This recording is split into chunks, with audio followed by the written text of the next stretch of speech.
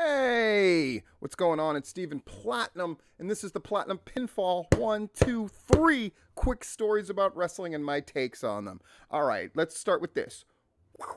Yeah, baby, you gotta love it. You gotta love it. Super good friend of the show, of me, Xavier Woods. Look at that, how awesome it looks. In case you can't see it, I'll read it for you. All right. Austin Creed Live Esports Awards 2020 presented by Lexus. Ooh. The winner of the Esports Content Creator of the Year and associated with Esports Stadium is none other than WWE superstar and gaming extraordinaire Up, Up, Down, Down. That is Xavier Woods' channel. Esports Content Creator of the Year. Pretty fucking amazing. And to think that the WWE wants to meddle with this nonsense. I know people feel different ways about this issue, and if we're being honest, we probably don't know all the ins and outs of it, but it just seems asinine to mess with what this guy is doing. Nonetheless, we're not going to go into that as much as we're just going to congratulate Xavier Woods, Austin Creed, whatever name you want to give him. There's no doubt that this is incredibly cool. And, I mean, this isn't an award given by WWE or wrestling. This is esports content creator, and he's beaten out, you know how many channels there are out there? Oh, my gosh. He should be nothing but proud of himself. I feel proud of him. And it's a great channel if you've never checked it out. A lot of fun. They don't just do video games. They actually do tabletop games and all kinds of cool stuff. So you definitely want to check it out. All right, let's get to story number 2. Yeah, baby.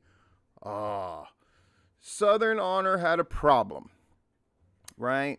Joe Black, their champion. Let me just say it. The guy's going to win Wrestler of the Year. The guy's been #1 in 2 top 10 rankings in a row, done by yours truly. And it's a bummer he won't be able to do the December show, and he's going to take some time to recover from his knee injury. So Southern Honor had a problem. What are they going to do about that title? So Friday, December 11th, Southern Honor Wrestling returns to where it all began, a one-night tournament to crown the next SHW champion. Let me state right off the bat that there are 2 things that I tend to hate in wrestling, and they are tournaments and battle royals.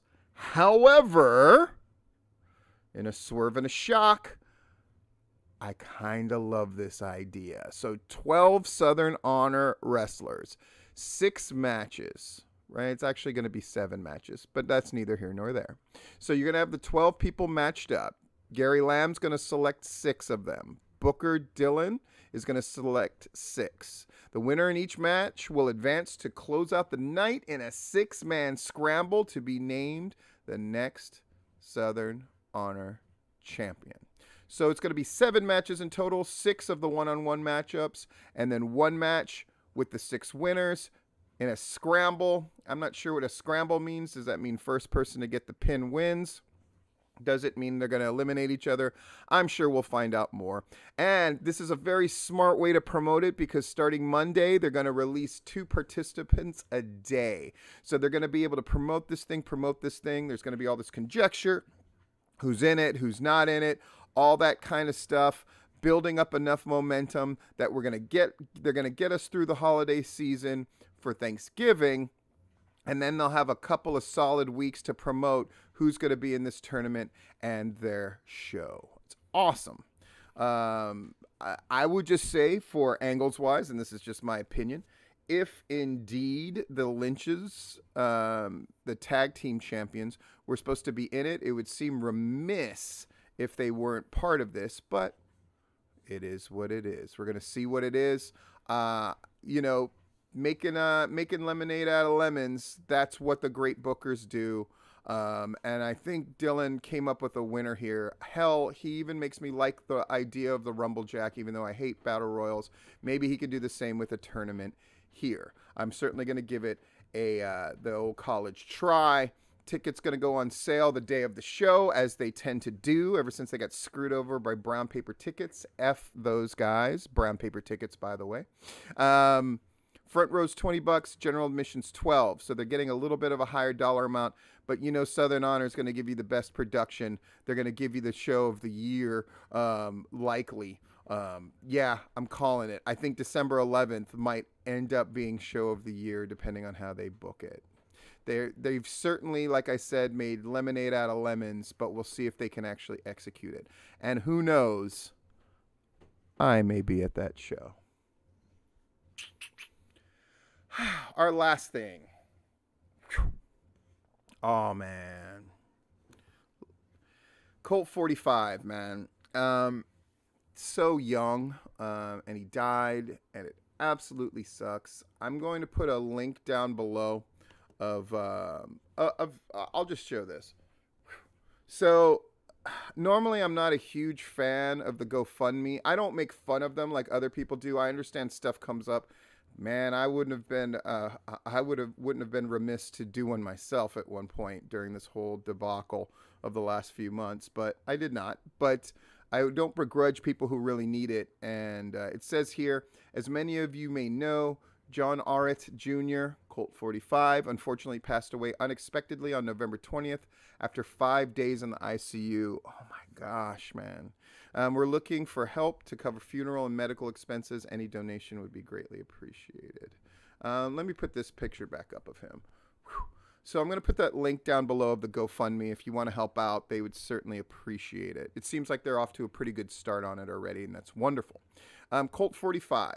I'm not going to lie to you and say that I knew him. I will say this. My God, the universal thing about him seems to be he was just this incredibly nice guy.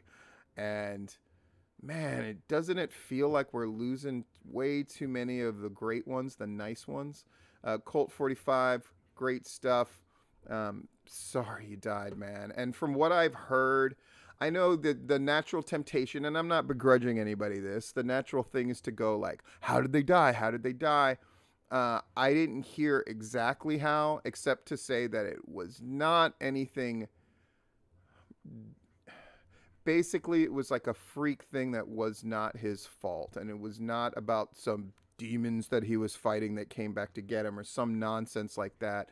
Just an unfortunate thing, an unfortunate death, and another reminder that death comes for us all, and some of us, it comes way too young. And Colt 45 seems like a great guy who passed way too soon, and heart goes out to he and his family. Anyway, that's the Platinum Pinfall. Survivor Series is tonight. You know I'm going to get this thing up. A lot of people have noted, man, you're putting up videos like a madman. You damn right. And there's a good reason for that. And the reason is simple. You know, it's advice that I give to wrestling people that I train and other people that I help out. And that's, why not you? And I realized the same thing about me. Why not me?